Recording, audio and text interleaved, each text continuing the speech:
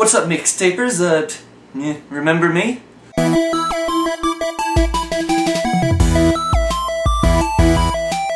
Okay, so what I wanted to talk about was a little thing called intonation this time.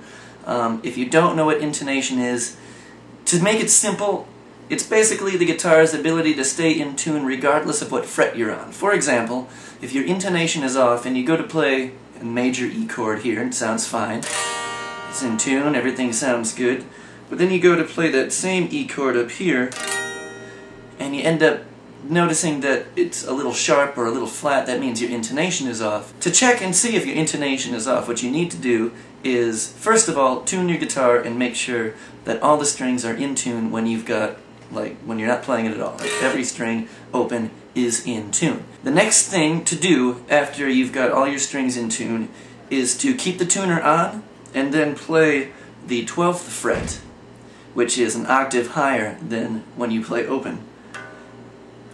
Now if the tuner says that the note is a little sharp or a little flat, that means that your intonation is off.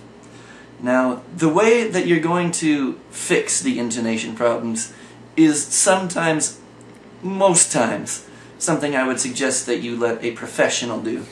Because unless you have a really good understanding of how the guitar works, and if you're taking my advice right now, you probably don't have any better of an idea than I do. I wouldn't suggest necessarily doing it on your own unless you feel a little bit brave, you don't mind maybe screwing your guitar up a little bit, you know. The first and easiest way to start adjusting your intonation is, at least for my guitar, is right back here. I'm going to get as close as possible. So you can see these little guys right here have a little adjusters on them, right there.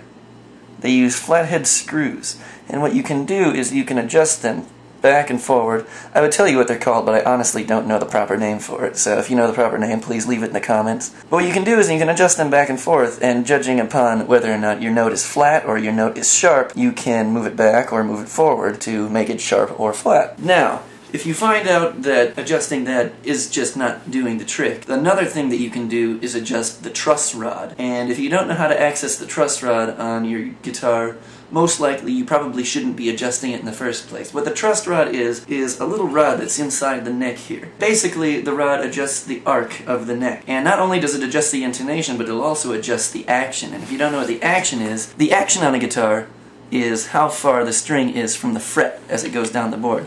So if your string, you know, is right where you want it to be at one side of the board, but it's really high at the other side of the board, then that means your truss rod also needs adjusting for that reason as well. There's a lot of different adjustments you can obviously do on a guitar between the bridge, you can change the nut, you can change the height, you can change the truss rod. Everything plays a role, which is why I say if you're not brave, or you don't have a really good understanding of your guitar, it may be best to have a professional do it.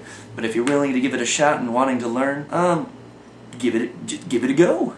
Now on my particular model of guitar, if you do want to access the truss rod, what you would do is take these 3 screws out right here, and then this panel here, this little teeny tiny panel, will come off. On the inside of that, there is an Allen screw. If you don't know what an Allen screw is, it's basically a 6-sided screw hole that you put a little tiny Allen wrench inside of. If you don't know what an Allen wrench is, look it up on the internet. Wiki is a beautiful place. Now, depending upon whether you need the action to be closer or the action to be farther away, you would adjust the truss rod accordingly. Generally, if I remember correctly, tightening it will make the neck go this way, and loosening it will make the neck go this way. But that's just a crash course in how to make adjustments on your particular guitar as far as intonation is concerned if you're having any sort of tuning issues. So with that said, I will leave it at that. If anybody has any particular questions, leave them in the comments. And if it's necessary, I will do another video either later in the week or next Monday on my day in regards to how to do all this. And if there's enough people who want to see it actually done, I will take the guitar apart and show you how to do each individual piece.